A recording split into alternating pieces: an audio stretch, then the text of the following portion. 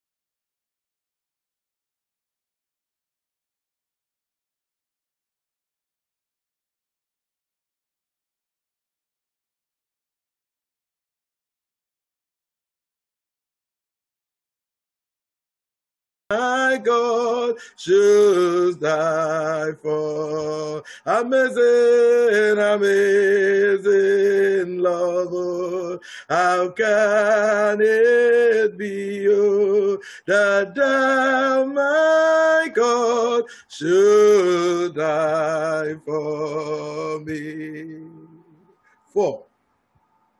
No condemnation now I dread, Jesus and all in him is mine.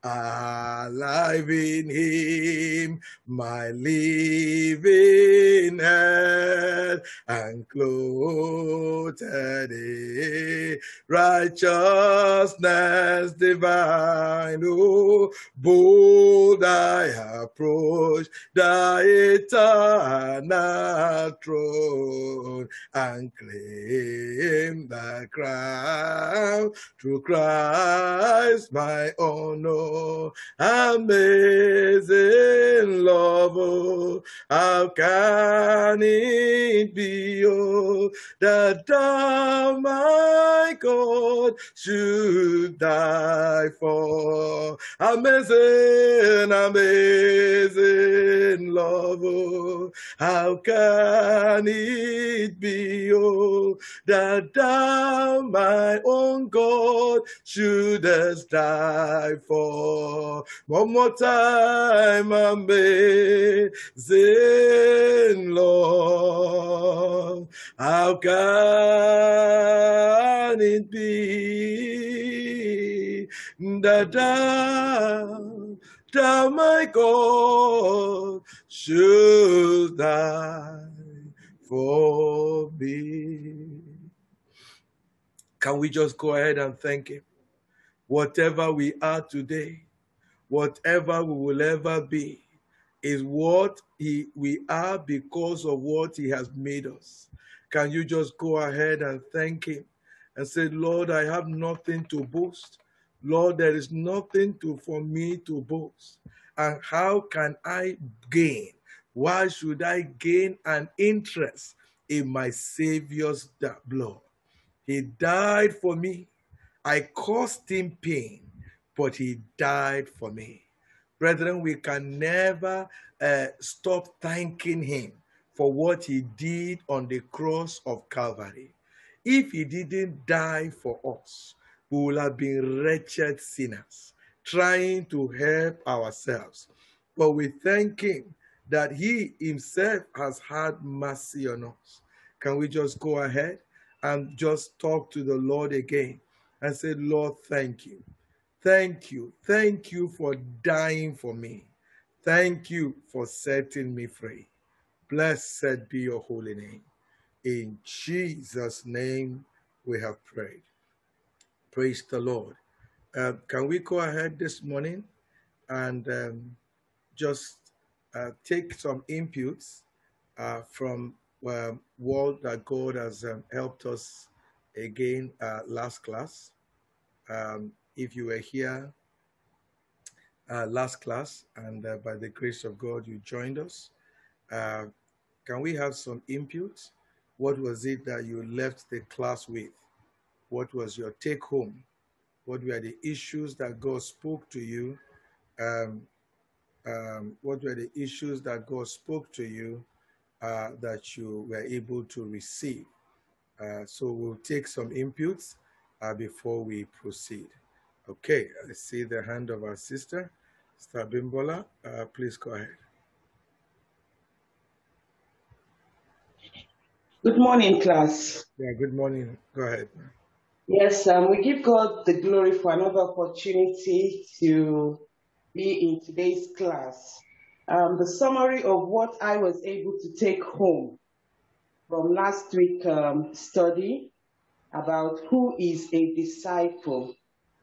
So we're able to see that the reason people are finding discipleship very difficult is actually because they are not born again. So a life exchange has not been done.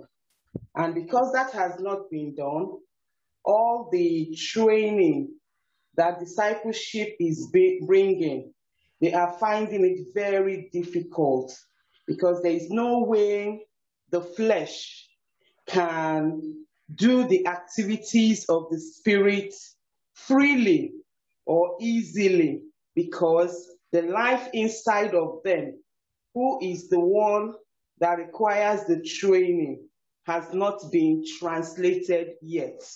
So that is a very key issue that I held on to last week. You can't grow in discipleship if the life inside of you has not been exchanged. Thank you. Okay. Thank you very much, Bimbola. If that life, you can't just make, you can't train a lizard to be a crocodile.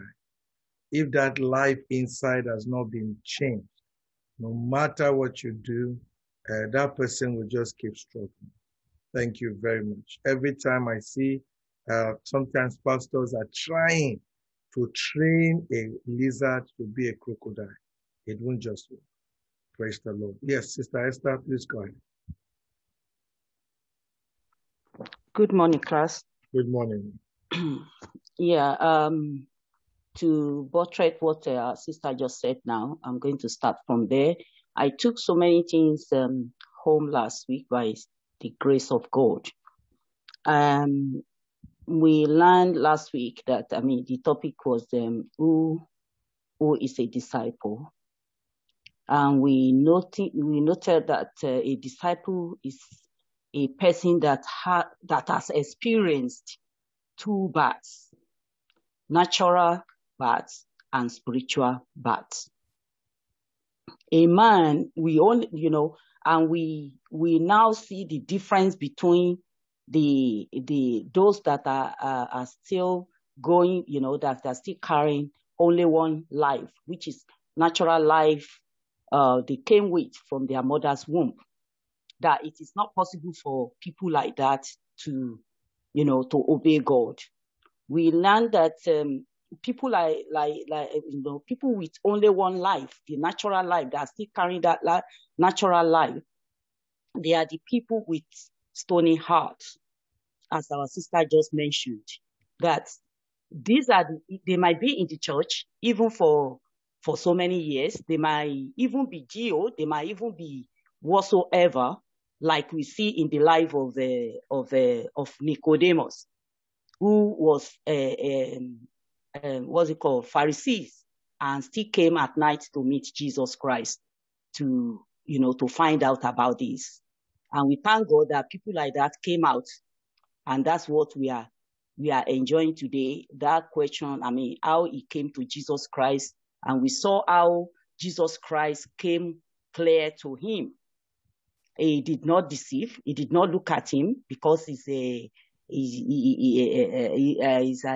Pharisee, he's a teacher, or whoever.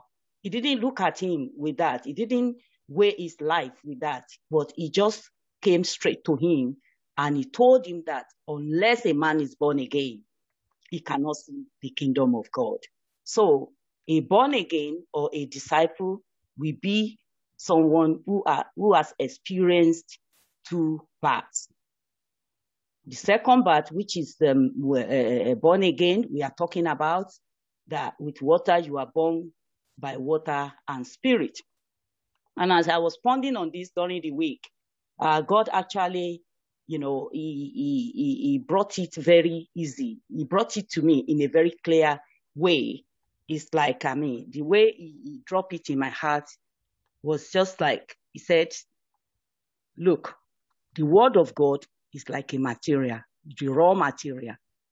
Then the Holy Spirit, we breathe into that. We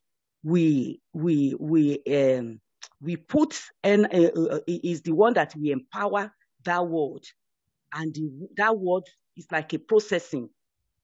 That is only the people that carry the life of Christ, that the Spirit of God is inside of them to process even the word of God. So the word of God, even if we are born again and the word of God is absent, there will be no growth. Not at all. And it will be like empty vessel. So there is nothing Holy Spirit will work on. So the word of God is that we can't separate the two. The word of God and the Spirit of God, they work together. Praise the Lord. And we realize again in the same area that the born again, we are saying, is that having the Spirit of God inside of you. And who give that? Ezekiel 36 to 26 to 27 made us understand that God is the one that does it. Is the one that remove the stony heart that we were born with, and then even in putting the heart of flesh in us, the heart of Christ, the heart that can listen to God, the heart that understands the word of God, the heart that obeys, the heart that's humble. It's God that gave it there. The pastor doesn't give it, because that's the problem that the church is having even today. When you look at a man like yourself and you think that he can give you what man has no power to give, is God, because in that passage he's telling us, I will give you, I will remove. That's God. God was speaking there. And we learned that last week, that it's only God that gives the heart, that removes the heart of stone and give the heart of flesh, that can walk with God, that can obey God. So there are so many things, but I bless God for what God is doing, how God is breaking it down, even for me on this platform. And I've realized that for me to get everything that God have for me, the first thing is to humble myself and to ask for the Spirit of God to help me, even to help me in abiding with the word. And I can come here and just get up, not doing anything again. So I'm learning how to sit down, because if the word of God is the material that the Holy Spirit will use inside of me to transform my life, to do everything that he will do, he will not just do anything with empty, he will not just walk on emptiness. He needs the word of God to work on my life and to make me grow. And finally, we learned that natural man cannot grow in the spirit, because goat is not the same with sheep. So if we are going for so many activities, and you are not born again, and you are going through here and there, this meeting, that meeting, and all that, you are everywhere, and your heart is not born again, and you have not born again, you cannot grow in spirit. You can only grow in naturally, which we can see that is that someone is deteriorating the life of someone. We might look at it as his life that is bubbling, but it's not actually bubbling. So born again, we see it last week, that it is the beginning of the journey, of our journey in Christianity. So, and I will just stop there. I will stop there. Thank you, God. Bless you, brother. Thank you. Thank you. God bless you very much. So you can see that that's the issue of the entrance is very critical to anything, whether it's a university or the secondary school. The entrance qualification is what determines how strong that person will become. May the Lord help us that we will not be casual with this issue. And each one of us must keep going back to check and recheck that my born again is not a certificate I have hanged on the shelf. It is actually a reality, current status, that I'm currently, in that state of being born again. Praise God. Okay, let me go to Sister Tayo Shuku. Sister Tayo, please go ahead.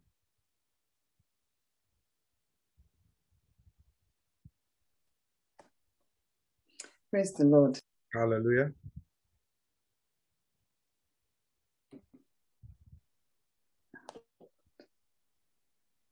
Okay.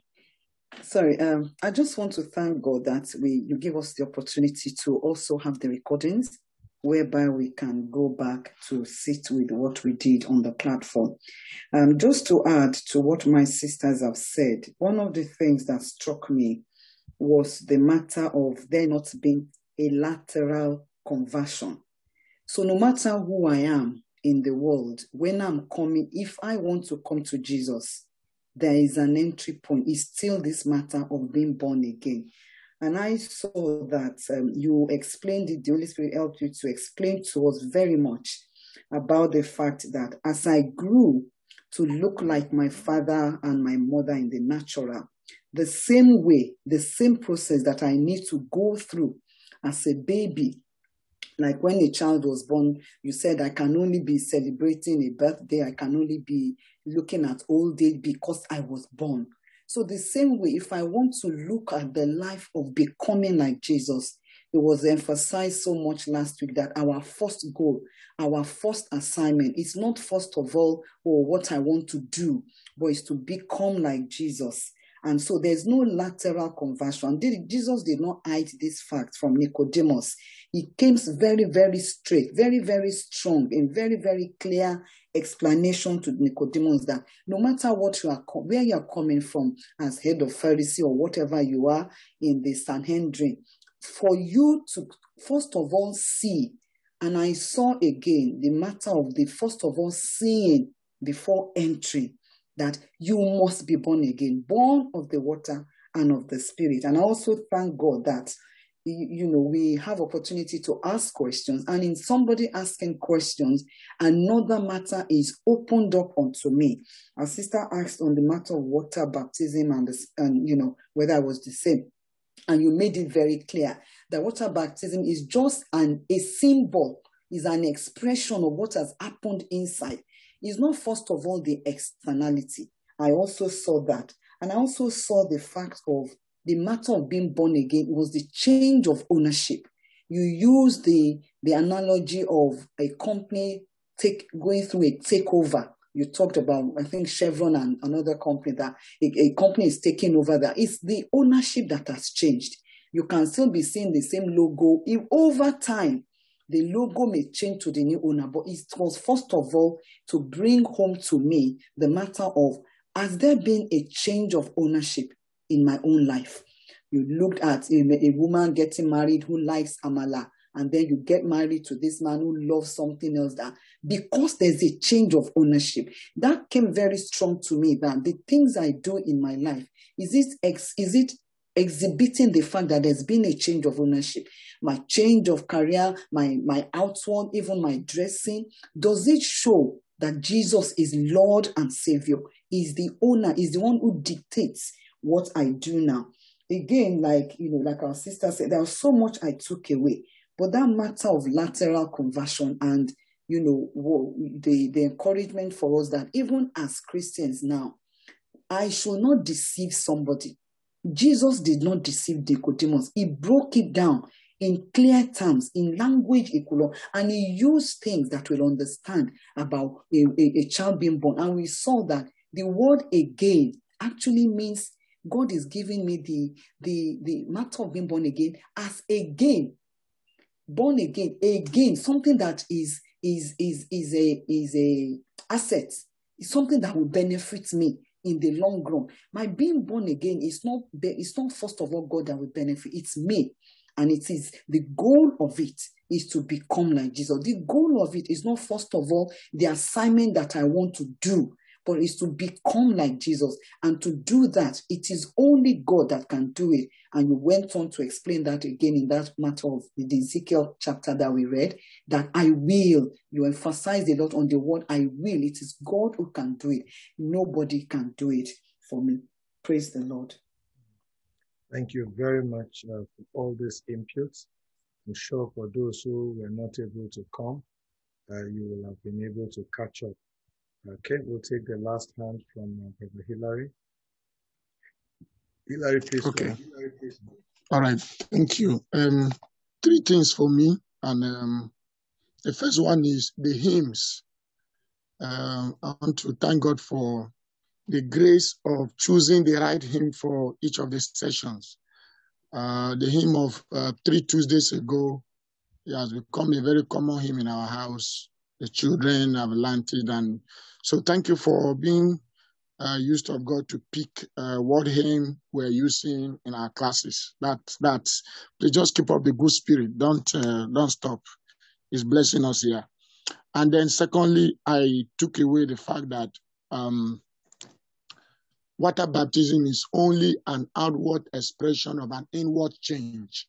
We must not put the cart before the horse. We must not reverse it. Today people are not even born again. They already baptized them so that they can collect tithe, Sometimes they are not even born again, tithe are collected. Sometimes they want to quickly baptize them so that they have a baptismal tithe card. No. If there is no inward change, the outward expression is useless.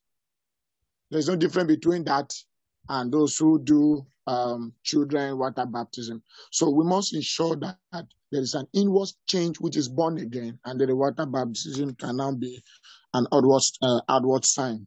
In addition to what our sisters have all shared, I think I'm the only brother sharing now. I went home meditating again over the issue of Nicodemus and the Lord Jesus, and I got so affected with the attitude and approach of Nicodemus when he came to Jesus. Not just that he came by night, I went back checking because this is pastor's class, and I want to be like the Berean brethren. I went back checking, but why was Jesus why did he spend 22 verses? I saw in my Bible from verse 3 all the way down to verse 21. Jesus he spent the whole night talking with this man of God. I was wondering if I can sacrifice like that. And why was Jesus sacrificing such time with the man? I saw that the man came with a different motive. The man did not come to be born again. His intention of coming in verse 2, the Bible says he came to Jesus by night and he said to him, Rabbi, we know that thou art a teacher. You come from God. For no man can do these miracles that you do except God be with him. You see the angle he was coming. The Lord was showing me that, look, Nicodemus was not coming to be born again. He came looking for miracles. He came to know how the miracles that Jesus was performing, how they were coming. And he was not coming for himself. He said, we know thou art a teacher. Sometimes we can come to a class like this and we're not coming for ourselves. We can just become like Nicodemus. Sometimes we come to get notes and ideas on how to prepare our sermon. As pastors, we look for messages to go and bamboozle our congregations and all of that. It looks like that was the kind of entry Nicodemus was coming to Jesus. He said, we know thou art a teacher. Wonderful. I mean, and look at the way he came. He came, at a top class, at a level, he came regarding Jesus at a high level, thou art a teacher. No man can do these things except God be, was looking as if he's asking for the presence of God, miracles, anointing. That is the trend of the present day church now. You see people falling under anointing, miracles here and there. That was the kind of preacher he was. And he needed something that would authenticate his ministry visibly for men to see. And what struck me was that it took maturity in verse 3 for Jesus to say to him, verily, verily. I thought that when he said, oh, thou a teacher coming from God, no man can do these miracles except God be with him. Many people rejected what Jesus was preaching. I thought Jesus would get up and shake him and say, oh, wow, thank you. Okay, Nicodemus, at least you have appreciated my effort. Look at the Sandri, the scribe. They are not even interested in what I'm doing for you to come like this, take a high table and sit down. I thought Jesus should have responded because that should be the response. If somebody say, oh, God is with me, you are doing miracles, you are a teacher. I should be very civil and then, but Jesus looked at him and said, verily, verily, I said to you. The Holy Spirit was telling me that, can I be this bold? Can I be this bold as Jesus stood here? That a very, very great man like that will come around and is looking for miracle. And I'm saying, no miracle first. You must be born again. Today we are missing the mark. And I think that's why this teaching is coming. That as pastors, we must not be carried by miracles, carried by anointing, carried by people falling down. Born again is far more important than people who are receiving miracles and they are not changed. What is the use of all of this going on in the corridor of the church when there's no inward change? I think the Holy Spirit was dealing with me on that I need to settle down and be as bold as Jesus was here to confront everyone that is not born again, but is looking for the good deeds, the good things with long probes to serve the things that are in God without an inward change. I think this was a very strong issue that came to my mind to confront every Nicodemus with the true gospel. Thank you, sir.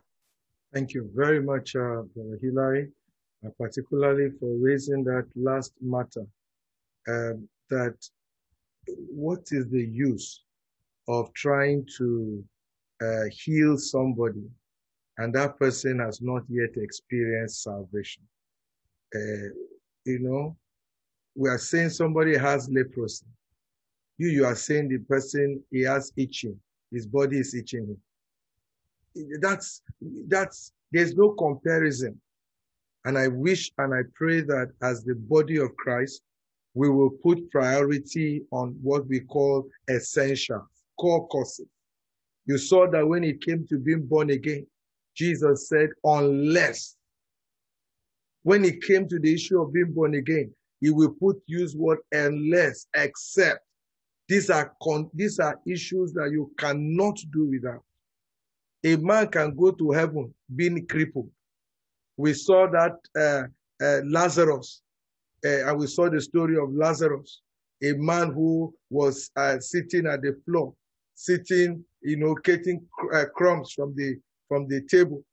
But we saw that when it was time for eternity, he was on the other side. But when a man is not saved, when a man is not born again, there's nothing you give him that honestly you have given him anything. So if God gives me money and I'm still a sinner, I'm a rich sinner, I'm a healthy sinner, and whatever your surname is, that's your location. So if I'm a rich sinner, I will end up in hell. If I'm a healthy sinner, I will end up in hell. If I'm a married sinner, I will end up in hell. If I'm a CEO sinner, I will end up in hell. So anything that comes before your surname doesn't matter, because it is your surname that actually gives the direction. That's what tells us what tribe you are from. And so somebody can be Chinedu, Tokpa. If his surname is Tokpa, we know he's a Yoruba man, even though his name is Chinedu. So if you are a healthy man, you are healthy, you are rich, you are comfortable, but at the end, your surname is sinner, you will still go to hell. And I pray that we will not take this for granted, so that people will not be in hell and be calling your name. I think it was in the MLR that I think was Brolario, one of the mission outreaches. And the brother was saying, how terrible will it be when you get to heaven and people are calling your name, and they are calling your name and say, boy, you didn't tell me. And they are calling your name from hell. And he said, you can imagine the level of disturbance that will have been for you. That you can imagine the level of disturbance when somebody is, going through such a thing. And the honest truth is that he is going through such things, but there's nothing about him. He's just a sinner. That will not be our portion in the name of the Lord Jesus. Okay, so let's go to our study for today. We have started looking at that, and so now we will be pressing on a bit to the matter of taking that yoke. We'll be taking that yoke. We had looked at the first condition, which is to be born again. To be born again is our first condition. We had noted that. That's the first condition to be a disciple. So now we want to again go back and deal with this issue of taking his yoke. In Matthew chapter 11, we want to take his yoke. Matthew chapter 11, 29 and 30. So if you have it, you can read for us from a simple King James first, and then we can take any simpler translation. We'll take King James first. Yeah, go ahead. Okay. I have New King James. I can change it to King James anyway. Please go ahead. Okay. Can I read it in New King James Version? Yes, go ahead. Yeah. Okay. Matthew 11, 29 to 30. Take my yoke upon you and learn from me, for I am gentle and lowly in heart, and you will find rest for your souls. For my yoke is easy and my burden is light. Praise God. Hallelujah. Okay. Can we take it from any other translation that we have? Matthew 11:29.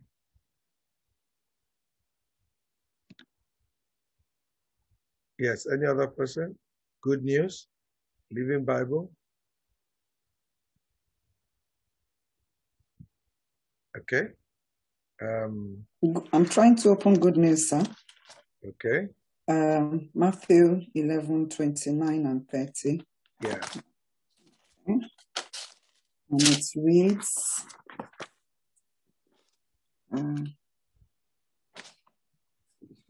30. Okay. Take my yoke and put it on you and learn from me, because I am gentle and humble in spirit, and you will find rest. 30. For the yoke I will give you is easy, and the load I will put on you is light. Praise God. Hallelujah. Now, if I take it from the New Living Translation, it says, take my yoke upon you, let me teach you, because I am humble and gentle at heart, and you will find rest for your souls.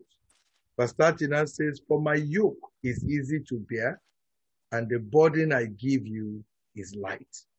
The burden I give to you is light. Now, you will notice that verse 28, okay. Statayo, you wanted to read something? I've got the Living Bible. Okay. Go ahead. Read the Living Bible. 29:30. Wear my yoke, for it fits perfectly. Wonderful. And let me teach you, for I am gentle and humble, and you shall find rest for your souls. For I give you only light burdens. I give you only light burdens. I give you only light burdens. Okay, our brother has brought the Passion Translation. He says, simply join your life with mine. Learn my ways, and you will discover that I'm gentle, humble, easy to please. You will find refreshment and rest in me. For all that I require of you will be pleasant and easy to bear. All that I'm going to require of you will be pleasant, will be easy to bear. I will not allow you to be tempted beyond what you can bear. I will not allow you to be harassed. I will not give you a burden bigger than you. No, I will give you what you can bear. It's going to be pleasant and it is going to be easy to bear. Now, do you know that actually verse 28, why we didn't start from 28? Because you see, 28 was talking about being born again.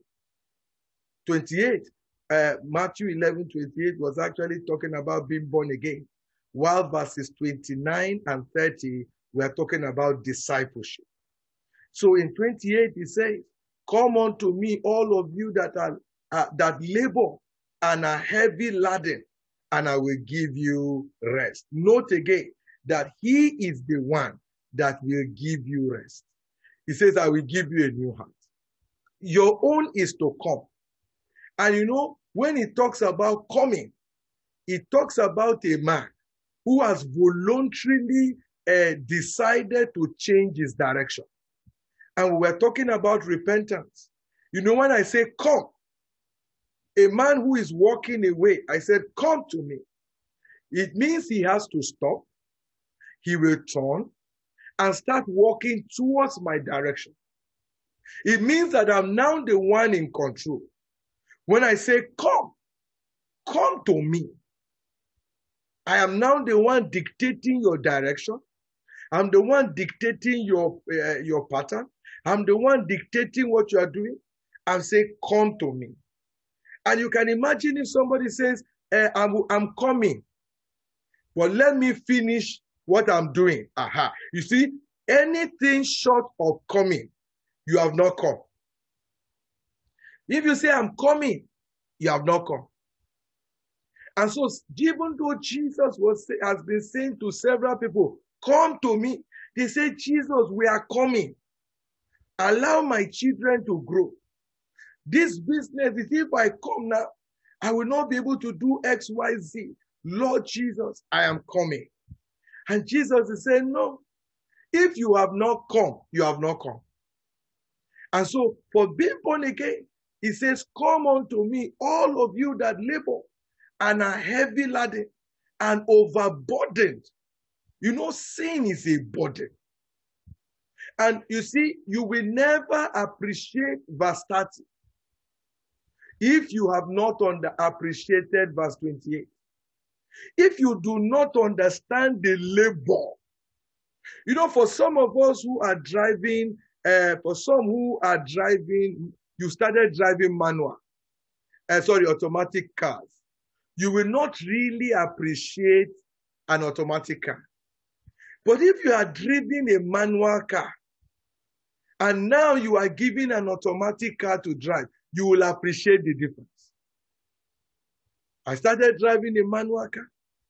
And when I moved to an automatic, it was as if I was doing nothing. It was as if I was sleeping. Because it was too easy. One of your legs is practically doing nothing. You can't afford that with a manual car. Your hand is on the gear. The other hand is, one leg is on the clutch. One leg is on the accelerator or brake. And so you clutch and brake. You clutch, you accelerate. Your hand, your two legs are working. So one hand, you are changing gear, you are holding steering, you are changing so if you've seen the labor, particularly if you drove a car that was not a power steering. Now you are given a car which is automatic, power steering, you will understand that this burden is light. If you have driven that hard manual, or I had given you a trailer to drive, and you now are given a small sports car to drive, when you are that manual, that steering that was not power steering, you have to turn it before it will answer you. But now you have a power steering, you just turn it slightly, it responds to you. So Jesus was saying, when you were serving sin, at the time you were serving sin, your burden was heavy. Sin was heavy burden. Any man that is carrying sin is carrying a heavy burden. Your conscience is beating you. You know you are suffering, but you have no control. You don't like what you are doing, but you can't stop it. You are carrying a heavy burden. If you have been relieved of that burden, whatever Jesus will be giving to you will be light. If you truly have appreciated what the heavy burden that was lifted off your head, honestly, whatever Jesus was to ask you to do, he will have asked you to do nothing. It will be very light. Very, very light. So I am noting that one of the reasons why a lot of Christians see the yoke of Jesus as heavy was because they never appreciated. They never really appreciated what he did, the yoke he removed. That's why when Paul, a man like Paul, who appreciated the burden of sin that was lifted up from him, he said shipwreck is light affliction.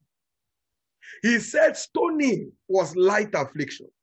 He said beatings, imprisonments, he called all of them light affliction. Why? Because he said, you don't understand. If I am beaten and I'm on the right path, it's a good beating. But can you imagine being tormented in your spirit and you knew you couldn't help yourself? Paul said, that's my state. He said, I was the chief of sinners. I was the chief of sinners. I imprisoned God's people. Blood was in my hands. I was the chief of sinners. But God showed me mercy. And if God has shown a man mercy, he will appreciate it. He will appreciate it. If you used to use firewood to cook, if you used to go to the bush to cut firewood, to cut wood and set fire on it, and you know how smoke enters your eyes, how you are crying just to set the fire. And the day that as you are trying to set the fire, rain now beats the wood. You see how frustrating it is. And now somebody takes your firewood away and gives you a gas cooker. You just light it, and everything is working. You will appreciate a gas cooker. But you see, if you never had a firewood, and they gave you a gas cooker, you won't appreciate it. You won't appreciate it. So the Bible says that to whom much is given, much is required. And he that is forgiven much, he will be grateful. Many times we are not grateful because you fail to remember where you were before Jesus saved you. For some of us, if Jesus had not saved you, you'll have been married with 2 wives. Your marriage will have ended. You'll have been a divorcee. If it was not for the word of God that intervened, you will have probably gone to a club, got drunk, and killed yourself driving. If you don't remember where he picked you from, you will always complain that the load he's giving you is heavy. But he said, the load I'm giving you is light. However, there is no following Jesus without carrying a load. No man is saved to live for himself. No man is saved to live for himself.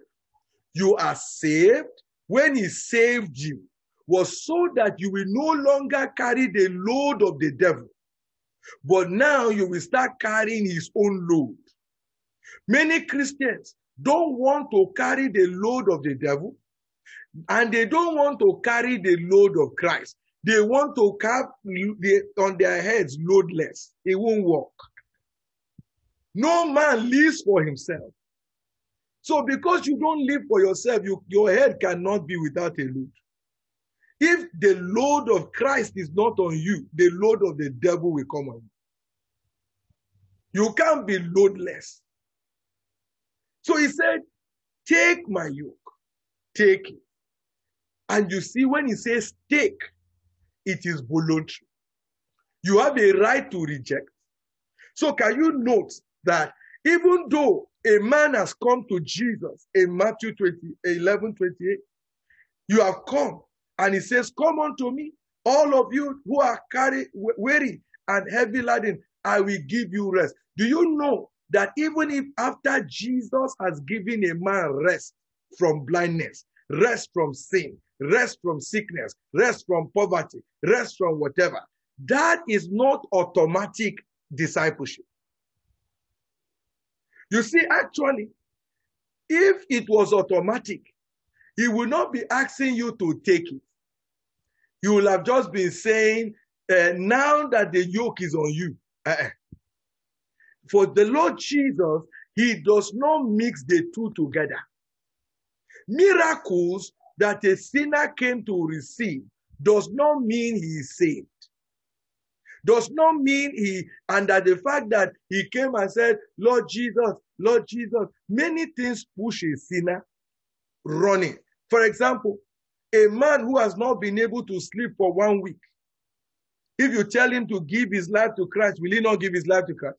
If that's the condition for him to sleep, he will give his life to Christ so that he can sleep. But when he has now slept and he has enjoyed his sleep, then Jesus comes to him and says, brother, you have received rest so that you can sleep. But there is another rest on offer. It is called rest for your soul.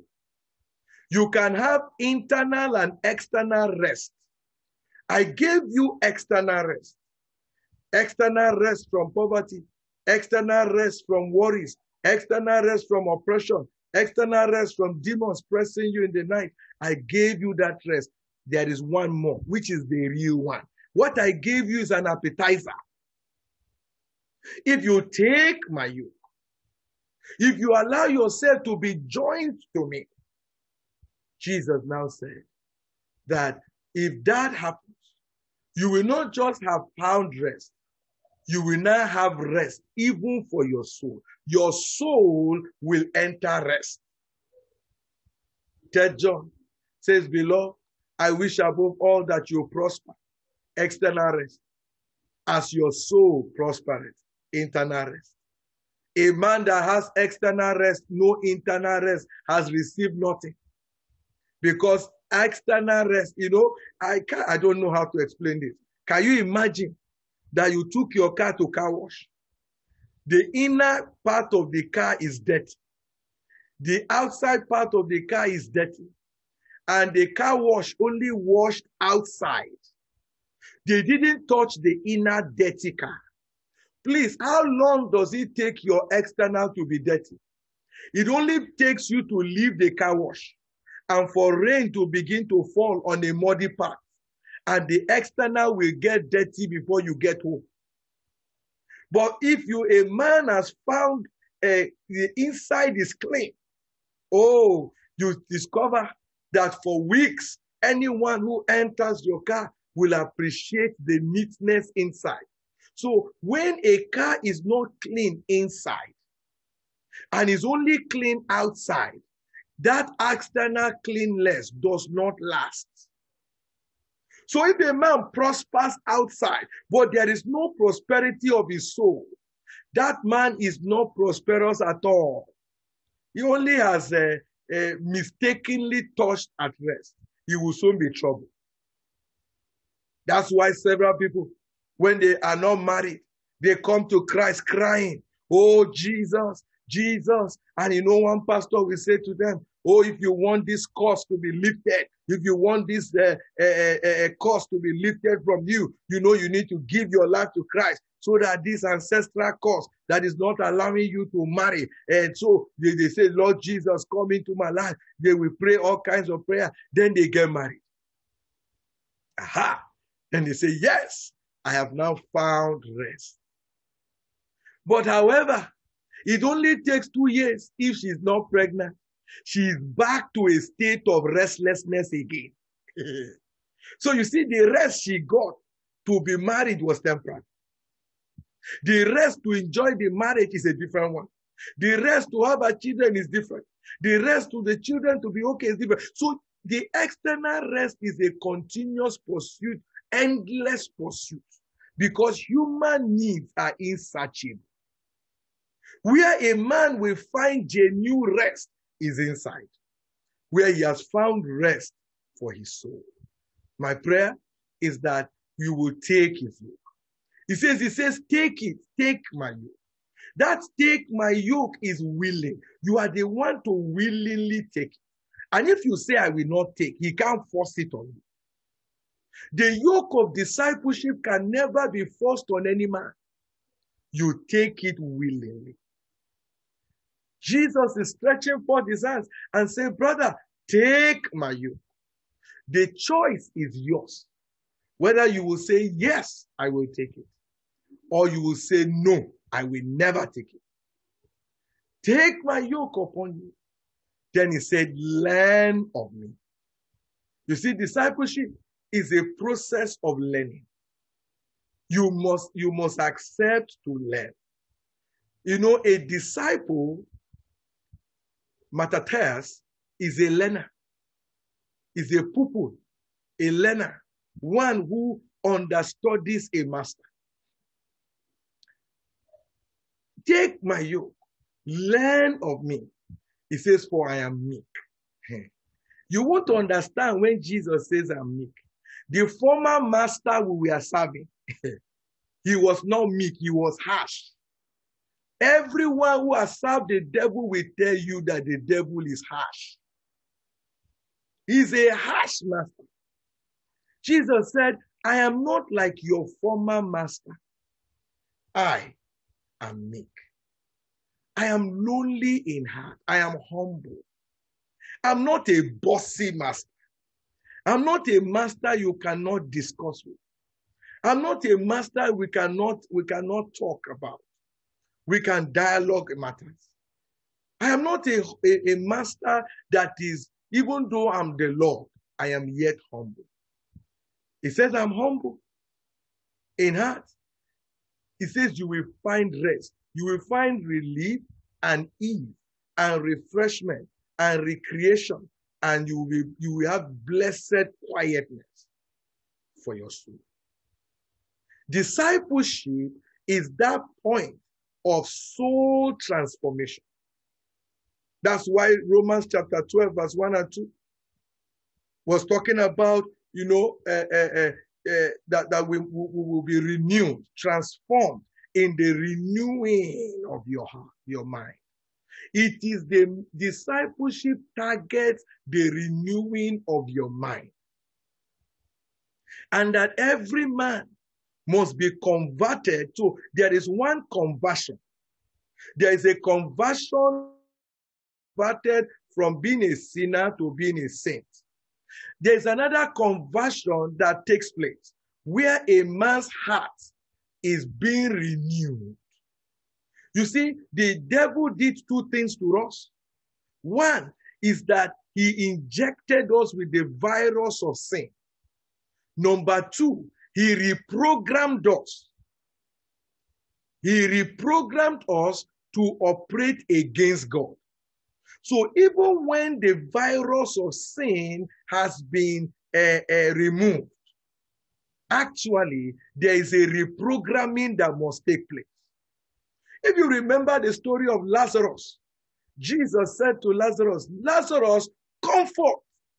Lazarus had life, but Lazarus was bound. He had life. He was alive, but was bound. And that's the state of many Christians. They've given their lives to Christ. They are alive, but bound. They are bound by their theology. They are bound by their mentality. They are bound by their old way of doing things. They are bound by their behaviors. They are bound by many things. So they are Christians, but they are bound by their tribal sentiments. They are Christians, but they are bound by their ideologies.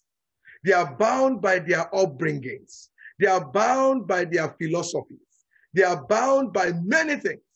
What does discipleship do? Discipleship, you see, when a man is bound, he can't free himself. Okay. Somebody has to come who is free to free you. And and untie the rope that was tying your hand. Untie the rope that was tying your leg. Untie the rope because somebody has to help you. That's what discipleship does. Jesus said to Lazarus, Lazarus, come forth. Lazarus came forth alive. He was okay. He was alive.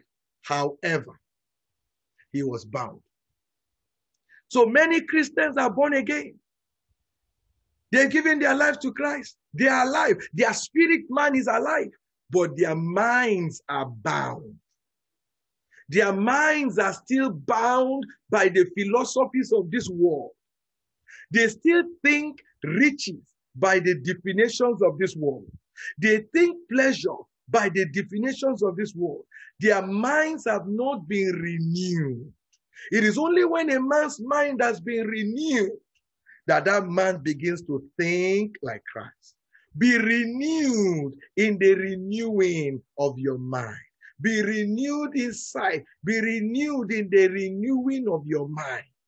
So that you no longer think like the world thinks. You don't do things again the way the world does its things. You begin to do things the way Christ does things. And that must become our saving grace. If you don't get to that kind of understanding, then you will discover that you will just be a waste. God must do something in your inner man. The inner man must be renewed. The inner man must be renewed. He says, I appeal to you. I appeal to you, therefore, brethren, and I beg of you, in view of all the mercies of God, to make a decisive dedication of your bodies, presenting all your members and faculties as a living sacrifice, holy, devoted, consecrated, and well-pleasing to God, which is your reasonable sacrifice, rational, intelligent service, and spiritual worship. Then verse 2 says, do not be conformed to this world, this age, fashioned after, adapted to its external, superficial customs, but be transformed, changed by the entire renewing of your mind, by its new ideals and its new attitude, so that you may prove for yourselves that what is the good and acceptable and perfect will of God, even the things which is good and acceptable and perfect in his sight for you.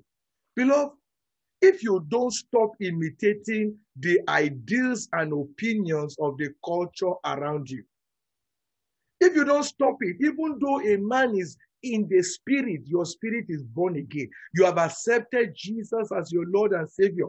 If you don't stop imitating the ideals and opinions of the culture around you, you will still be bound. Too many Christians are bound by the philosophies of this world. They are bound by the ideals of this world. They are bound by the opinions of social media. But I'm saying that you can't afford your life to be bound. I pray that you will find liberty. I pray that you will enter liberty. You will find liberty for your soul. That even when a man is born again, he must gravitate to the next stage. He must be on loose. He must be free. And like I said, someone else helps you to do this process. Because when a man is bound, he can't free himself. He needs somebody to free him.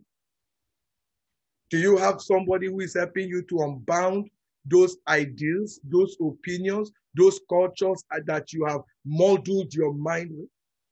Do you have somebody who is helping you to tie them? Can you imagine when a man is tied, your hands are tied behind you, your mouth is filled? How long will it take to free yourself? And so several Christians are struggling. I say, I will free myself. I will free myself. I will free myself. And you try to do that for 6 years. When somebody can help you free you in 10 minutes. In 10 minutes, if you give him your hands, he will untie you. He will remove it. You can talk. He will remove the thing that covered your face so that you can see in 10 minutes what you have been struggling for the last 1 year, trying to free yourself. Will you submit yourself to the process of being free? Will you submit yourself to the hand of one who wants to free you from the ideals and opinions of the culture that is around you? Do you know that many of the reasons we are not growing as Christians is that we are still tied to our cultural beliefs? Those things you grew up with. How can you imagine a Christian who is born again saying that he's Yoruba, he cannot marry an Igbo person? Can you imagine that? It just shows me that even though he's born again, he's still bound by the cultures around him. When the Bible says that in Christ, there is no Greek, there is no Jew. All that matters is Christ. The other day, a sister was telling me, she said, I cannot give an Igbo man my house. I say, how do you live your life according to the desires of the flesh? I say, it can't work. You can't live your life like that. When a man is in Christ, it says, we know no man henceforth after the flesh. That's what we read in the scripture. Henceforth, we know no man after the flesh. How can you still be knowing a man after the flesh? How? If not that you are still bound by the cultures that are around you. You are still bound by the ideas and opinions of people around you. You say, my people. When you say my people, I usually will ask them, who are your people? Are your people the people of where you were born from? Or are your people the people who are saved by the blood of Jesus? Who are your people? Are your people those who have been redeemed by the blood of Jesus, or those who attend your denomination? Who are your people? If not that you are still bound by the ideals and opinions of the cultures around you. So discipleship is that gives you the second leg, that allows you to be able to move in to that which God has prepared for you. Okay. This morning I have, I'm sure, deviated so far, but let me wait and hear if you have any input from all that we have said so far. Any question? If you have a question or a contribution, just please raise your hand so we can take you. Okay. Sister Bimbola, go ahead. Yeah, praise the Lord. Hallelujah. Now we are seeing that the reason we are suffering physically and spiritually is because we have not yoked or accepted the yoke that Jesus Christ is presenting to us. And Jesus Christ is saying, it is also a yoke, but this yoke that I'm presenting to you is very, very easy. I am not a tax master. I am not a wicked man. But whatever thing I am introducing to you, it will eventually give you rest. It will make you have peace of mind, both here on earth and when you even get to heaven. So I see this as the love of God, to want to help everyone that knows that indeed sin has put a burden upon their head in terms of challenges, in terms of culture, in terms of expectations, in terms of look at all what your mates are doing, look at what they have achieved. Jesus Christ is saying, you come to me. You have no business with the world system again, because what is born of the Spirit is spirit, and what is born of the flesh is flesh. Come to me and receive your rest. So I thank God for this once again this morning. Thank you very much, Sister Bimbola. Yes, do we have any other question, comment before we go ahead and read more? Anyone wanting to, if not, I'll just go back and ask someone to read the commentary when it says, take my yoke. I just wanted us to know that, go ahead, sir. Yes, I am so challenged with the issue of the yoke and the way the Lord is bringing it this morning. As we were speaking, my mind skipped to Lamentation 3, verse 27. That it is good. This yoke, it is good to bear it when you are still young. And today we are younger than we are going to be tomorrow. The yoke it has faces.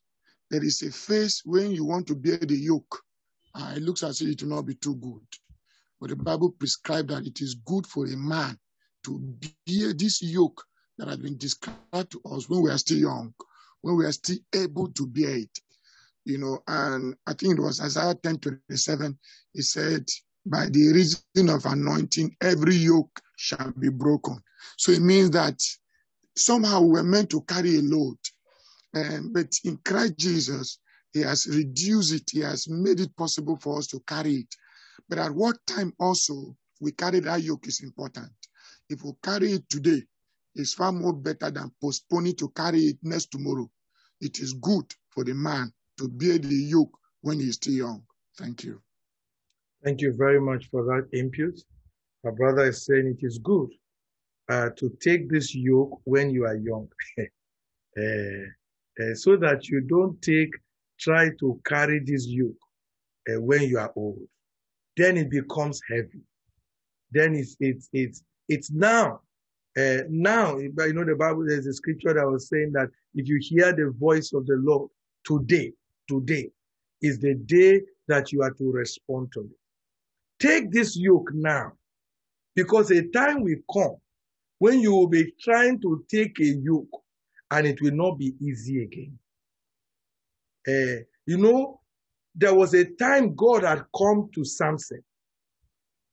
And Samson in the young days was to carry the yoke very light. The anointing on Samson was very light.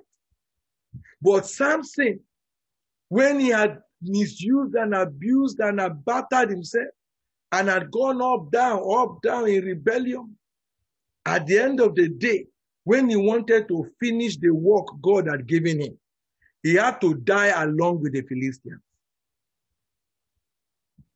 The Philistines he was supposed to eradicate and then go and continue to rule over his people. He died with the Philistines. Can you take this yoke? Can you take it? Jesus is saying, take my yoke. My yoke is easy. My burden is light. Take it. And some of us, the devil has blackmailed us. And he said, if you take the yoke of Christ too early, you will become nothing. Wait until you have made your money before you take the yoke of Christ. Wait until you have achieved what you want to achieve. Then you come and take the yoke of Christ. It doesn't work. He says, take it now that you are still young. The Lord will help us in the name of Jesus. Okay, let's read a bit from the commentary that is there. Can somebody read for us the commentary? If not, I can read from here. Having had rest from sin and the devil, the disciple voluntarily yields his neck under the yoke of the Lord Jesus Christ. I want you to I want you to first move that word voluntarily. You see, discipleship can never be done if it is not voluntarily. You can't do, anytime you try to force somebody into discipleship, it won't work. The person must voluntarily yield his neck. Anytime somebody does not voluntarily yield his neck, you are a murderer. Leave him alone. He must voluntarily yield his neck under the yoke of the Lord Jesus. He is the one. It's not that Jesus will put yoke on you. You are the one that will put your neck under his yoke. I want you to see the difference. Jesus didn't put yoke on you. You are the one that carried your head and went and put it under his yoke and say, okay, I want my neck under your yoke because your yoke is easy and your burden is light. I want you to note discipleship is voluntary. Voluntary. You cannot remove the voluntariness in discipleship. It becomes tyranny. Anytime you remove the voluntariness in discipleship, what you are operating is a military style tyranny. It's voluntary. Go ahead, my sister. Voluntarily yields his neck under the yoke of the Lord Jesus Christ, so as to be taught and nurtured by him, until he, the disciple, becomes like him. Matthew 11:29-30. You will discover in that scripture that there are two kinds of rest the Bible talks about. The master says, come unto me, and I will give you rest. Take my yoke upon you and you will find rest unto your soul. Any man who is under any labor or who is heavy laden, whether under the labor of sin, sickness, or demons, as soon as it comes unto the Lord Jesus, the normal thing that happens is for him to receive rest. That one is automatic as soon as you come unto Jesus for salvation. But then you will discover that that is not the end of that scripture. Healing and deliverance are not the end of what God wants to do in our lives. There is still another rest that the Lord promised us, but you can only find that rest as you fulfill the condition to take his yoke upon you and learn from him. That is discipleship. The Lord Jesus expects that if anybody has received rest from the Lord in terms of forgiveness of sins and rest from sickness and demons, the next thing he ought to do is to enroll voluntarily with the Lord Jesus Christ as a learner for discipleship training. It is not by force, just as you voluntarily responded to Jesus' call in verse 28, you also need to deliberately and voluntarily respond to his call in verse 29, the call to take his yoke upon you and learn from him. When he said, "Come unto me," you came unto him without being forced. Then he says the next step is to take and learn from me. You need to respond likewise before you can find rest unto your soul. So, a disciple is that person who has voluntarily yielded his neck under the yoke of the master and is prepared to learn from him. A yoke is a wooden bar put across the necks of two animals of the same kind to hold them together for the purpose of plowing. A yoke does not allow you to do what you like. It compels you to walk in the same step as the other yoke fellow. So when Jesus says, "Take my yoke upon you and learn of me," it means enroll under my tutelage. Bind yourself to me so that where I go, there you will go also. What I allow is what you will eat. Anybody who has voluntarily and deliberately done that is a disciple. Okay, let's stop there for now and look again at some of the issues our brother was raising for us from that matter. First, you see, you are noting, he's talking about, so when Jesus says, "Take my yoke upon you and learn of me." So who is a disciple? A disciple is that person who has voluntarily and deliberately, you see those two words? These are very key words in discipleship. You can't be a disciple if it is not voluntary. You cannot be a disciple that grows well if you are not deliberate. A disciple is one who has voluntarily. He thought about it. You know, for you to volunteer, you think about it. You were given time to make your decision. You were given time to think about it, to come up with your decision, to think about it. And then you weighed it, and then you voluntarily decided to take that decision. Then you must be deliberate. You see, after being voluntary, you must insist. You must deliberately insist that I am here to become like Jesus. If a disciple is not deliberate in wanting to be like Jesus in everything, that disciple will not go far. He must be voluntary and deliberately done. That's who a disciple is. So a disciple is that person who has voluntarily yielded his neck under the yoke of the master and is prepared to learn of him. He has voluntarily You see that word, we keep using it, we keep using it. Voluntary. Anytime you remove the word voluntary from discipleship, you have entered tyranny. You have entered something else. It's not discipleship. The DNA, the backbone of discipleship is voluntariness. It is when a man is voluntary that he has entered he has entered what we really know as discipleship. Now, you must come to that point. And for each one of us, God must bring us to that point. And then he began to describe and says, actually, for you to talk about a yoke is a wooden bar put across the necks of two animals of the same kind. Note again that if those animals are not of the same kind, the lower animal will suffer.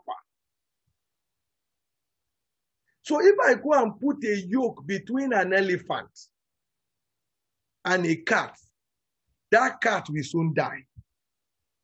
So for Jesus, so why is born again? Being born again is what brings me into the same nature like Jesus. That being born again allows me to have the nature like Jesus, so that I'm of the same nature.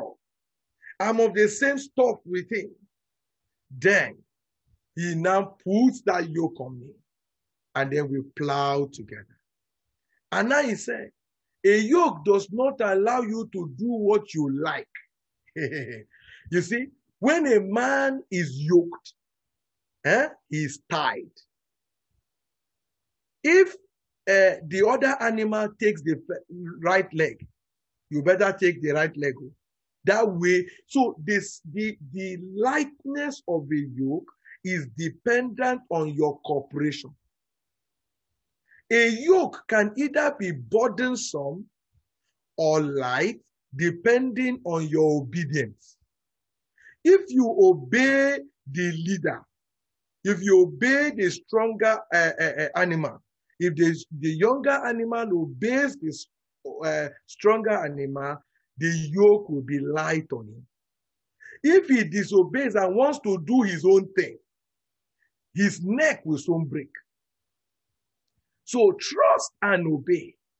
There is no other way to be happy, to have a light burden, if you don't trust him and you don't obey him.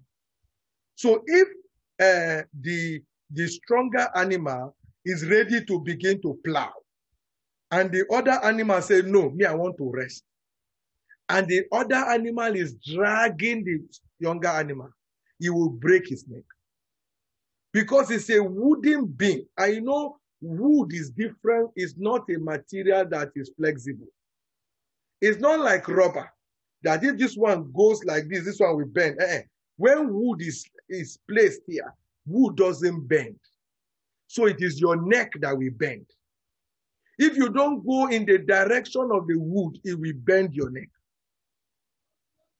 So that's why he was noting that it is a wooden bar that is kept, across both animals. It doesn't allow you to do what you want. It compels you to walk in the same step as the other yoke fellow. So you can't just do what you like. If you are actually a yoked animal, you can't do what you like. And it is this freedom we want that makes many of us not to want to continue in discipleship. I pray that God will bring you to this point that you are willing to yield your neck. Discipleship must be voluntary. You cannot grow in discipleship if you are not deliberate. Two keywords: voluntary, deliberate. Third one, if you are stubborn, your neck will break many times in discipleship. So when you hear some disciples say, oh, discipleship is not easy, discipleship is tough, it's not easy. It's because if you check, they are stubborn disciples.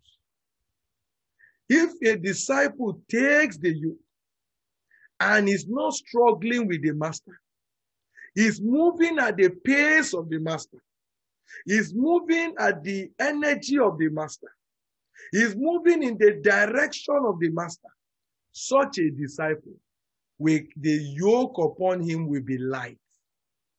He will fulfill what Matthew 11 verse 30 was saying. My yoke is easy and it is light, on the condition that you cooperate, on the condition that you walk in step with me, on the condition that you walk in my direction, on the condition that you don't do what you like. When I'm ready to walk, you walk. When I say we should sit, you sit. As long as you follow me, that yoke will be easy, that yoke will be light. Praise the Lord. Yes, Sister Bimbola, go ahead. Yeah, thank you, sir, for the explanation. But there is this question that I would like to ask concerning yoking the same animals together. You know, because just like you explained, if one animal is stronger, you know, we are in the same class, but we are not in the same class.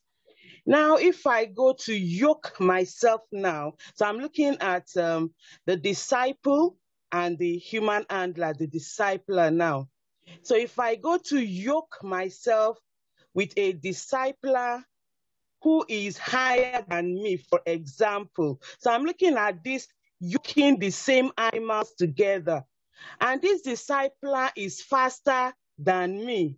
So we are saying that the younger animal now definitely will get injured, because if the higher discipler is running at his own pace and this younger discipler can't meet up, you know, with this discipler, what you get to hear is you are the one that need to keep up the pace. So now another depth of discipleship has come, to me now, concerning yoking the same animals that are of the same equal, so that none of them get injured. So can you please elaborate more on that? Okay, we're not talking about the same strength. There is a leading animal. There is a following animal. The animals, it will be a waste if you take two animals that are strong at the same strength. Then there will be no leader. So you don't use two animals of the same equal strength. No, you use two animals of the same species, two animals that are having the same. You don't use a dog and a sheep. If you are taking two sheep, you use two sheep. If you want to yoke two donkeys, you use two donkeys. You don't use a donkey and a sheep. They don't have the same characteristics and nature.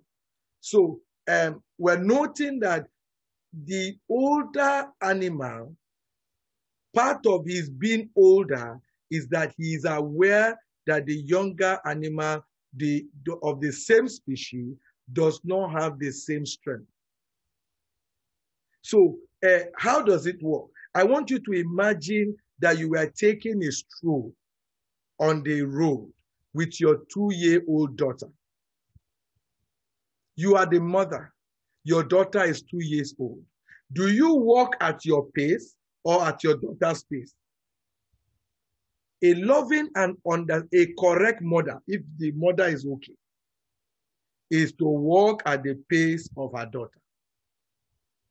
And she carries the daughter along because she's teaching, her aim is to teach the daughter to walk. She's to teach her how to walk on the road and not run across the road and not run in the place of the vehicle. So that mother walking with a child, with her daughter, is actually discipling the girl in knowing how not to cross road and not to cross the road when there are cars, in knowing how to walk by the side of the road without walking on the road. She's discipling her.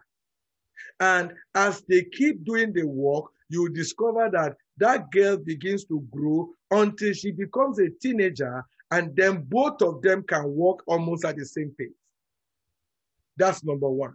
Number two, I want you to know that in actually walking, what we hurt that 2-year-old child is when she removes her hand from the mother and says, leave me alone, I want to cross now. That's so. When the mother is walking with that daughter, she holds her hand. She holds her hand. But you see, they say practice makes perfect. Practice makes perfect. So that at the end of the day, that daughter you have continually taken walk with, she will learn to grow, increase her pace. So first, it is not, and it's not you. Somebody who is not higher than you can't disciple you. You can't disciple yourself.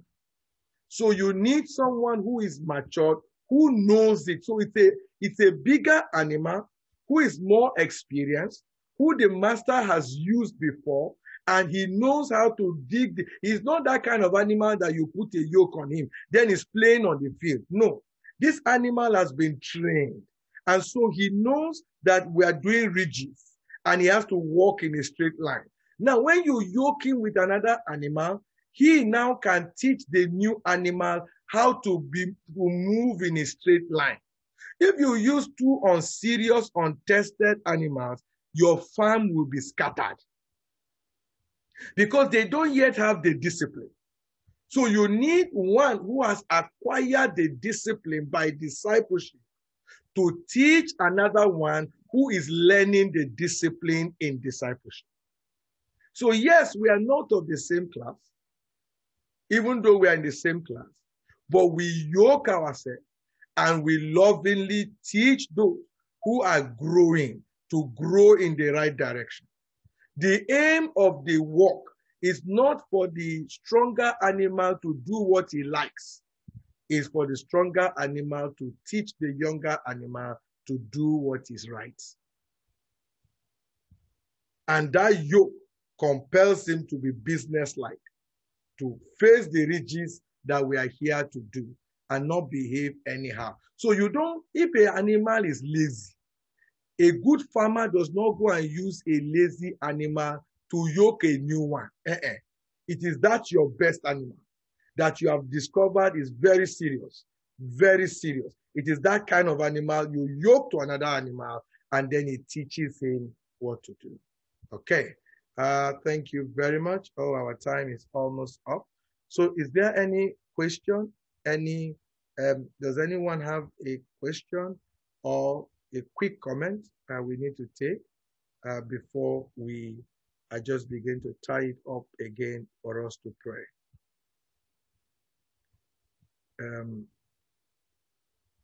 Okay, so let me just, I can't see any hands, so let me try to just make one or two quick points, and then we will begin to round up for today. So I'm noting again, there is still, so he was talking to us about the two kinds of rest. There is this rest you have, and you have it for your soul. And the other rest you have is the rest you will have when you have yielded yourself onto the yoke of the master. Now, I'm noting again, it says you need to respond likewise before you can find rest unto your soul. So a disciple is that person who has voluntarily yielded his neck under the yoke of the master and is prepared. Yeah, that's another thing. That's the word deliberate I'm talking about. He is prepared, he is deliberate to learn. If you take the yoke and you don't learn, the yoke will be heavy. For that yoke to be light, you need to learn from the senior animal how he's doing it. For that yoke not to, there is a learning that makes the yoke easy. You must learn. And if you are that kind of person that will now decide to learn, you will discover that in learning, you make your yoke easy. Your yoke is made easy by learning. So you watch, and you see learning is not just theoretical. Learning is both theoretical, is both practical. I'm seeing the way this one takes is, I don't know, for those of us who did the National Youth Service in Nigeria, you remember when you are learning to march. Now, they take some soldiers who are trained soldiers, who know how to march. Then they take coppers like us, who are inexperienced. Then we begin to see them. Then they stand in front, left, right, left, right. Now you begin to follow them. You begin to follow them. And as you are looking at them, they are hearing them, but we are looking at their legs. We are seeing how they are doing it. We are seeing how they are doing it. And then when they are doing slow march, they are doing quick march, we are watching them. It is as you do it that you now see some coppers who eventually, at the end of the NYC period, begin to march like soldiers. They learn to march like soldiers. So God must bring us to that point that you learn by watching and by hearing. So you are learning as we're doing, you are also observing. That's why you cannot replace a human discipler. Brethren, if this discipleship will be quick and fast, you can't replace a human disciple. So you can imagine that there were no soldiers. We just went to record a quick march, and we didn't see any visible example to show us how it is done. We will keep making mistakes. We will keep making mistakes. It's right. And we see how he turns his face. Quick like that, sharp. Then we say, Then we know we practice. Eventually, we do like them. And we become like them. And that discipline is there. When they are going for endurance trek, they go with you. They show you how to do it. That's how it's done. God keeps giving us these human disciples to continue to help us. I pray that the Lord will help us even as we bring ourselves again under the tutelage of this master.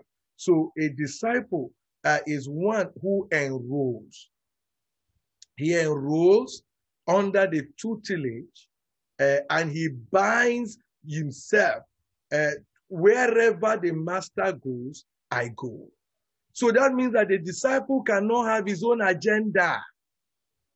A disciple cannot have his own agenda. So when you hear someone say, I don't like that, I know that's not what I want. That's not, when you are I, then you cannot be a disciple. A disciple does not have his own agenda again. It is the master's agenda that becomes his agenda. If his yoke will be light, and if his burden will be easy. He must actually yoke himself. He must enroll. He must, learn. He must, embrace the tutelage. He must bind himself to the master, so that wherever the master goes, that's where he will go. What the master allows is what he will eat. A disciple doesn't do as he likes. So you see several people say, I'm a disciple of so person, but it is only what you want to do, you do. Your discipler is telling you, do like this, and you say, you will not do like that. You know you are looking for trouble. And if he's a wise disciple, he will not struggle with you, because discipleship is voluntary. A wise discipler will not force you. It's voluntary. You are the one that will take it yourself. The Lord will help us as we go back again to begin to know that this yoke forces you not to do what you like.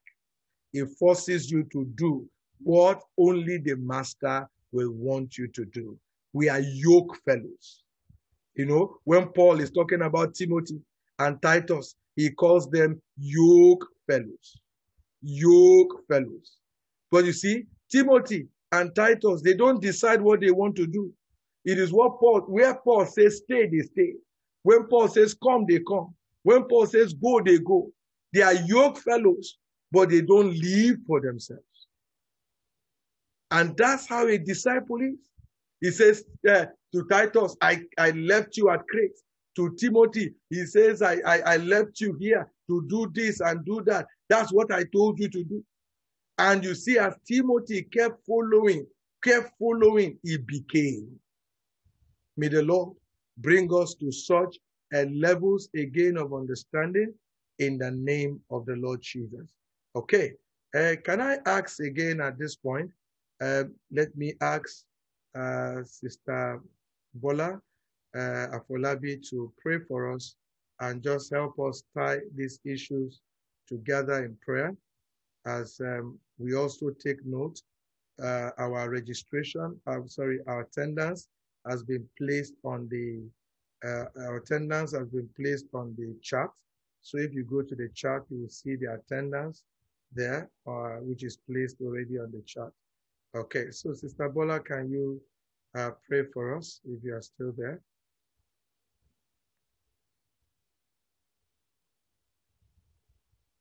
Bola Afolabi. Okay, I'm not sure she's there yet. Okay. Okay, so let me ask Brother Lamide to pray for us. Brother Lamide, please go ahead. Thank you, sir. It's time for us to respond to the Lord concerning the issues that we have been confronted with today.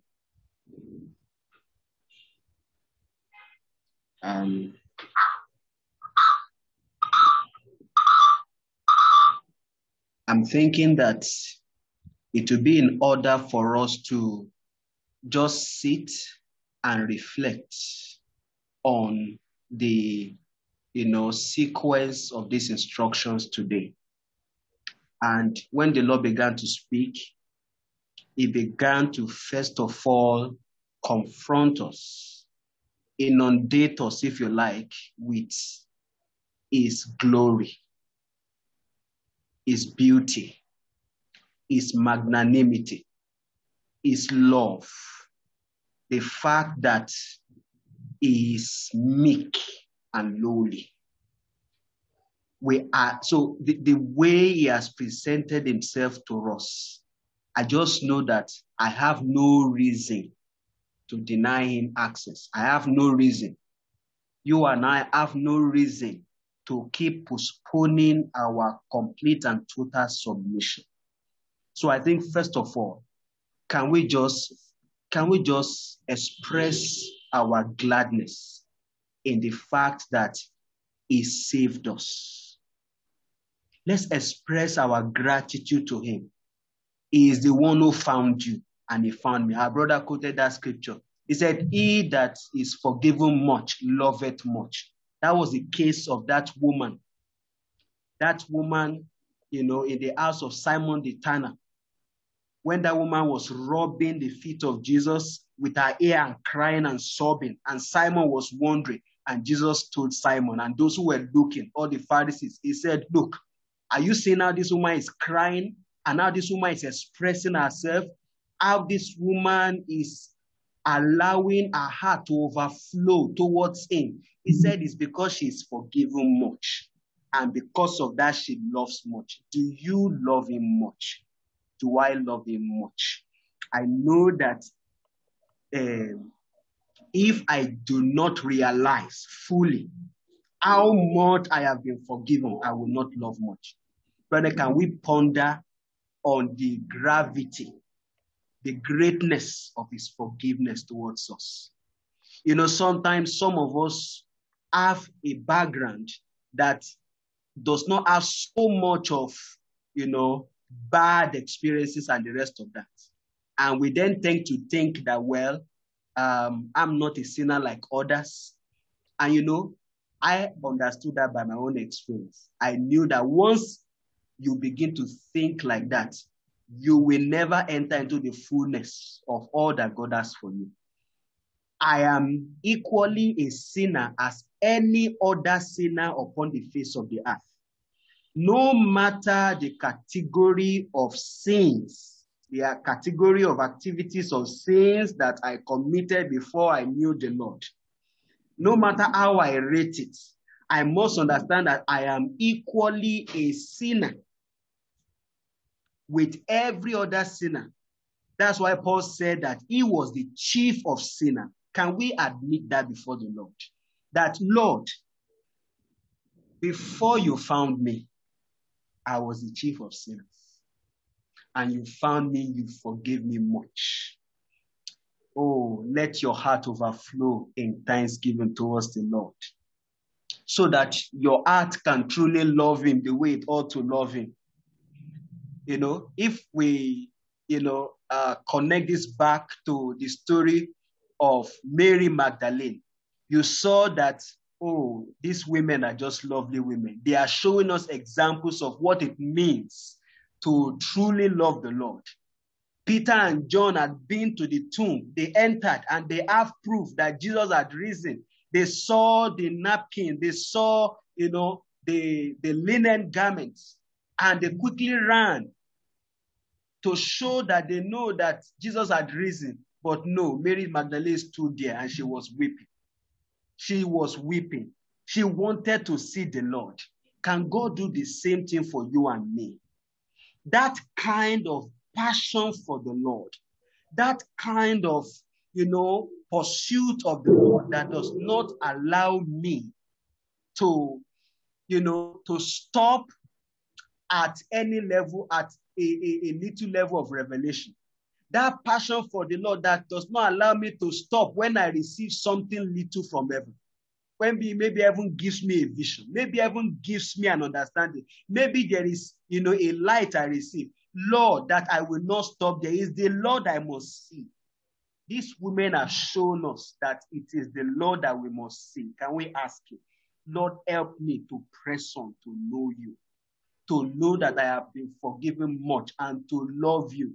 Lord, my heart must not be dry. I beg of you, help me in the name of Jesus. Last week, we were learning that, a new heart will he give to us, and a new spirit. It will take away the heart of stone. And I was just thinking in myself that even when the Lord gives me that new heart, the heart of flesh, if I don't allow the water of the word of God to wash it, this heart of flesh will congeal again and become a stony heart again. I need a heart that will keep being washed by the water of the word. And I need a life, a kind of life where I can secretly, have tears for the Lord. Lord, help me. As we round off this session of prayer, let's finally tell him. We can say that we have experienced the first rest, but have we experienced the second rest? Have we voluntarily yielded our neck to the yoke of discipleship? If we have voluntarily done that, are we deliberate in, pursuing the discipleship, the leading of the Lord over our lives? Can we respond to the Lord concerning that? Our brother said it so well, that when I enter into this second rest, that will now take me out of the multitude of believers who will always need to be going for deliverance, who always need to go for an healing meeting. Oh, there's a place for deliverance, there's a place for healing meeting, but when I enter that second rest, that rest for my soul, God takes me out of that category.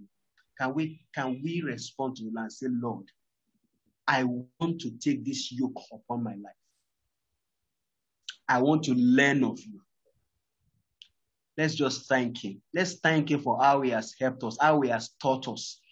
Even from the way he's teaching us in this time, we see the gentility of the Lord, the meekness of the Lord.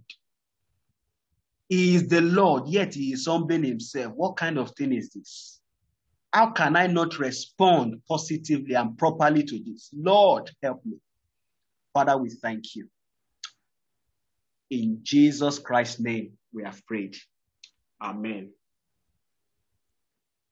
Amen. Thank you very much, Brother Lamide. So we'll continue to beg God.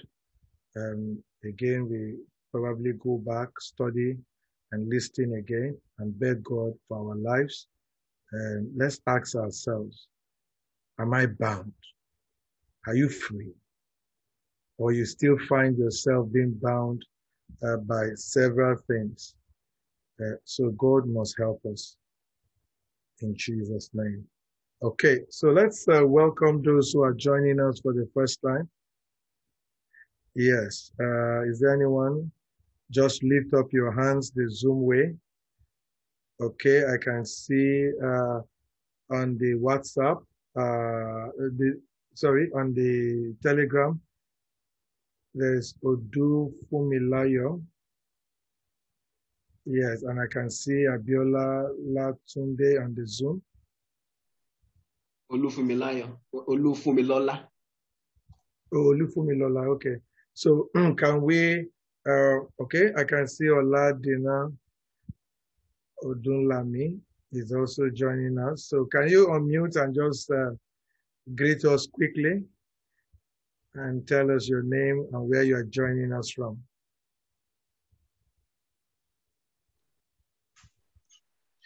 Praise the Lord. Hallelujah. Good morning, everybody. My name is Odunlami Oladiran. I'm actually joining with my wife, Bola Jupu Odunlami, and we're tuning in from Lagos State. Okay. And thank you so much. Honestly, I've learned a lot today, and I'm going to actually sit down and meditate on everything I've learned today. Thank you very much. God bless you, sir. Thank you. You're welcome. Yes, Sabiola, go ahead. My name is Abiola Latunde.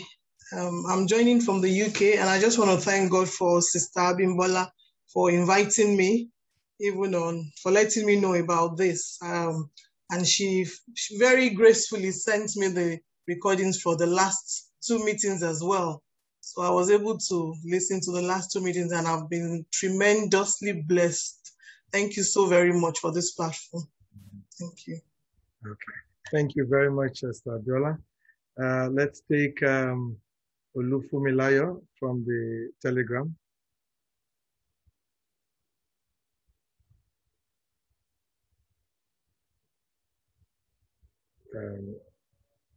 Okay, let me see if I can allow her. Okay, go ahead. Sister Olufumilayo, you can unmute yourself and speak.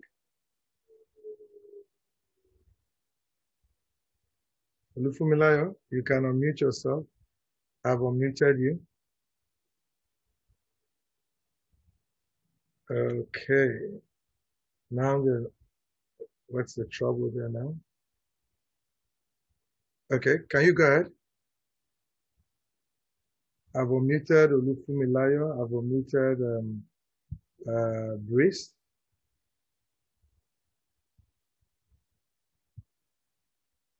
Hallelujah. Good morning.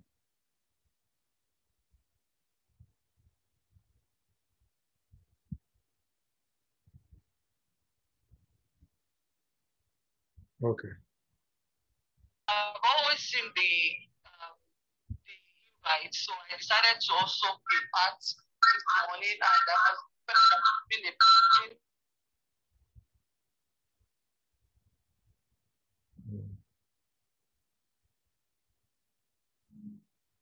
Amen. Amen.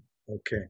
Thank you very much. The Lord bless you, and thank you for coming. So, for those of us who are joining for the first time, there is a attendance list on the Zoom, and I think there is also a link that takes you to the Telegram page where we usually send the recordings of the meeting. So if you are not on the Telegram page already, just go there. You will see 2 links, one for attendance, the other for the Telegram page. Just click on it. If you have Telegram on your phone, if you don't have Telegram on your phone, you have to first download Telegram on your phone and then click on the link. It takes you to the link. So that's where we send reminders and we send information for the next meeting. Those of us in Telegram, the Zoom link is also on the Telegram page, so you can always switch whichever one is comfortable for you. Thank you all for coming. The Lord bless you. Let's share the grace together. May the grace of our Lord Jesus Christ, the love of God, and the sweet fellowship of the Holy Spirit be with us now and forever. Amen. Surely God's own goodness and mercy follow us all the days of our lives. We shall dwell in the house of the Lord forever and ever. Forever and ever. In Jesus' name. God bless you. Thank you very much.